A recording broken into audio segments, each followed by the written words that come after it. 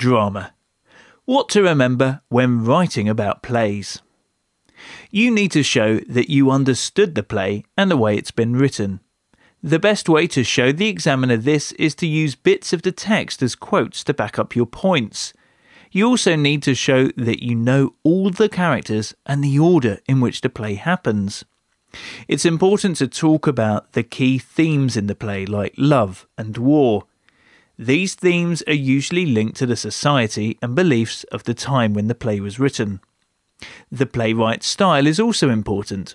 Talk about things like imagery, rhythm and repetition. Remember, plays are supposed to be watched, not read. Think about how the audience would react to watching the play. What makes plays different? Plays are supposed to be performed. You have to show you understand that plays are a lot different from books. Do you like what you see?